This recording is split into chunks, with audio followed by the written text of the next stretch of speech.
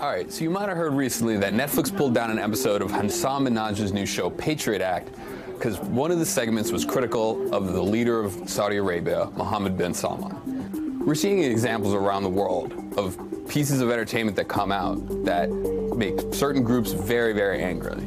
For instance, in Lebanon, Wonder Woman was pulled because Gal Gadot is the star. She's Israeli and was part of the Israeli Defense Force for a while, leading to severe backlash. We've also seen the rise of China as a major force in international entertainment. There's a lot of money there, and there's a lot of people who are banking on appealing to Chinese people for a big part of their income. But appealing to Chinese people in the Chinese box office means also getting along with the Chinese government, which means abiding by certain censorship laws and cultural norms.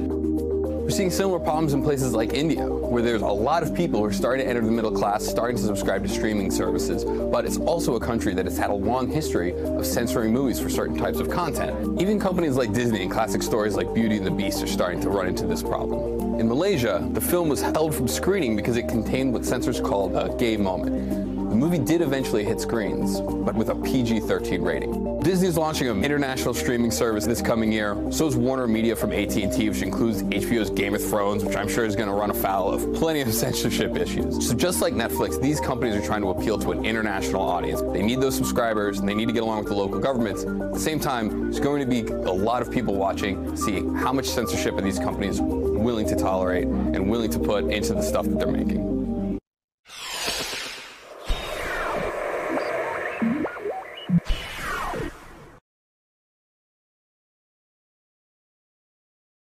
Hey, NBC News viewers, thanks for checking out our YouTube channel. Subscribe by clicking on that button down here and click on any of the videos over here to watch the latest interviews, show highlights, and digital exclusives. Thanks for watching.